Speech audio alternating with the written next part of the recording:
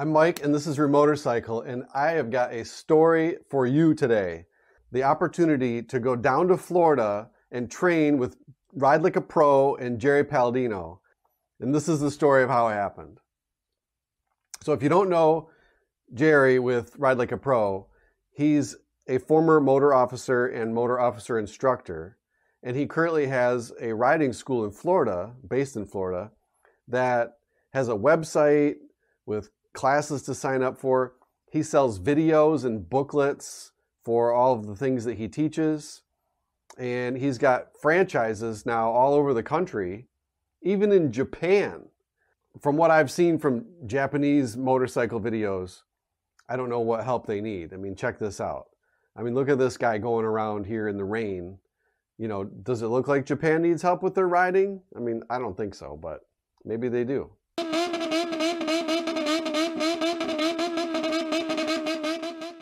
Okay. They do need help. They do need help. Send help. They need lots of help. Woo! All right, so I know I'm following in some famous footsteps.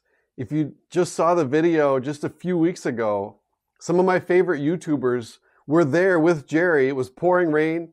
You got Andy and Joe and Meg and Mike and Carolyn. I'm going to link all their channels down below, and you can check out their channels too. It's like, that's it. I'm a motorcycle rider. I'm a YouTuber. I'm going down to see Jerry myself and see what's what. Because the question was, can YouTubers really ride? It's like, well, I don't know. How would I know if I've never been to see Jerry? So went on down there. I happened to be down south for work, which is why it worked out. I kind of brought my motorcycle to work that day in Florida. So it was a little bit different though. There's an element to this that probably won't happen to you. The class is normally scheduled for Sunday morning, but it was supposed to be a rain out. So Jerry called me when I was on my way down. He's like, hey, motorman. I'm like, hey, motorman. He's like, you mind if we do the class on Saturday because it's going to wash out? I said, no, that's cool. It was going to work for my schedule. He said, okay, good, because now it's only you and one other guy. The rest of them don't want to leave Daytona Bike Week on Saturday, so it's just you two. I'm like, what? This is amazing. Basically like a private lesson with, come on, right? So made it down there and got to meet my training partner for the day. His name was Al. The first thing Jerry asked us in the morning was, have you been practicing? Yeah, I practice when I can practice, but here, this is it. Al and I were ready to go. And after the slow race, if you watch his videos, you know that the first thing up is cone weave. You got 12-foot space between the cones, and so here you go. So I was getting kind of comfortable with the distance between the cones and getting my bike, dipping and going and getting familiar with how that was working. And all of a sudden I look over and Jerry, he's kicking my cones over. Like he's kicking one this way and then one this way and then one this way. He's like, okay, do it now. You'll have to slow down a little bit and dip further. If you are rising to a challenge, if you meet the standard of the exercise, he'll just modify the exercise and make it harder. And that's what happened. Is we started to get into this little back and forth where I would try to do something he's asking and then he'd basically try to break me. And he kept winning, honestly. At some point, I just reached the limits of my own skill and reached the limits of the bike or whatever, and I could do no more. Moved our way over to the offset cone weave. He gave me a new set of cones like in the middle, and so I had to do those.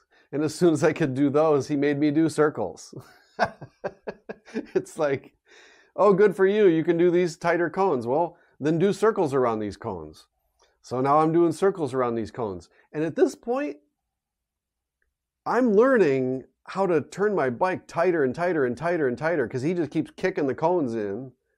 And I don't know how many feet I'm doing anymore. I know from my own practice, I could never do like tighter than 20 feet without feeling like I'm just going to completely wipe out. But now I'm just going around and around and around these cones, changing directions. I don't know anymore like where I stand. There's no measurements anymore because he's just throwing cones on the ground. Right? So, okay, so I'm on the intersection, and those are pretty big. If you've been doing circles on new cones, those are pretty big spaces.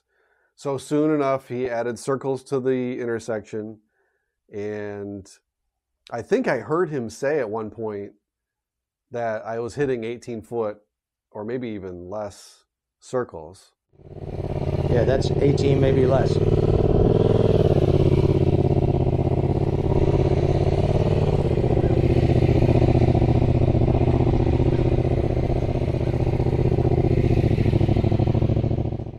And as soon as you start using your head and eyes more, you just start to wear the bike, and just kind of your eyes just drag the bike where you want it to go. And those circles just start shrinking and shrinking. So after intersection, Jerry says, "Follow me." And he's driving through the grass. I don't have it on video, but he drove through the grass with his little cart. So he takes me to this parking lot next door, and then he starts having me do figure eights. And again, he's yelling at me like, turn your head, turn your head. It's like, okay, okay, okay. And all of a sudden, these figure eights, which were so sketchy, I was putting a wheel outside the line like pretty regularly, missing the X pretty regularly. Just, yeah, I can kind of do it, but it's like, this isn't pretty. I mean, you're not going to put this, you know. And all of a sudden, like, he's like, okay, keep practicing, and he takes off. And I keep practicing, and look at this. You can see, like, all of a sudden, oh, it's getting easier. Oh, dear. Oh, dear. It's getting way easier. What is happening? Am I going outside the lines or something? I don't think so. Holy cow. As long as you're forced to do it the right way, those fundamentals will build, and it gets better and better. It was at this moment, after I got back from the parking lot, I kind of took a break. He was working with Al off to the side again, you know, on other things. Like, so he's like, "Hey, Al, is it okay if Mike tries your Road King?" And I'm like, what? What do you mean, what if Mike tries your Road King? Or what? Al's like, well, he's doing pretty good. I don't mind. I'm like, oh, wow. I've never ridden a bagger before. I'm like, man, if I dump Al's bike, I mean, come on, right? The pressure was on. So, you know, I was, I don't know, timid at first, but I'm like, look, he said I could ride it, so I'm going to ride it. I'm dragging ass on this thing.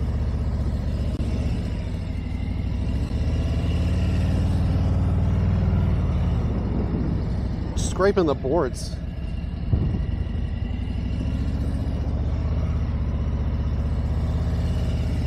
Using the whole intersection. I'm just like, oops, sorry, Al. But can you believe this is not going to happen to you? If you go to ride like a pro, Jerry's probably not going to have only 2 students, and he's probably not going to have one of them ride the other guy's bike the first time on his bagger. It's probably not going to happen to you. However, I have good news.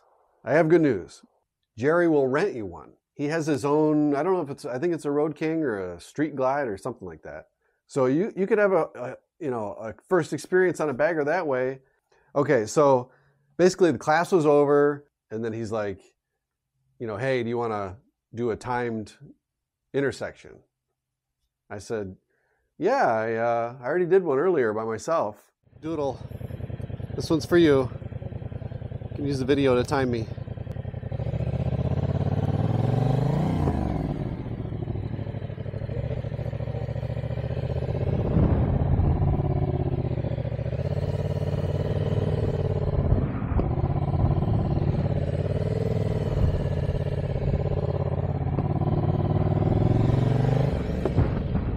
There. Start to stop, probably around 20 seconds or something like that.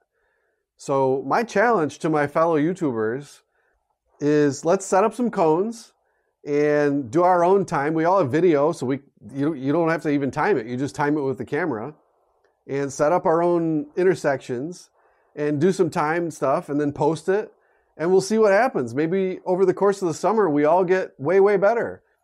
I hope you enjoyed this story. It was a blast to do. It was, I think, a once-in-a-lifetime chance. Thanks for watching, and thank you to my new subscribers. I appreciate it. I see you, and I'm glad you're here. I'll see you next time.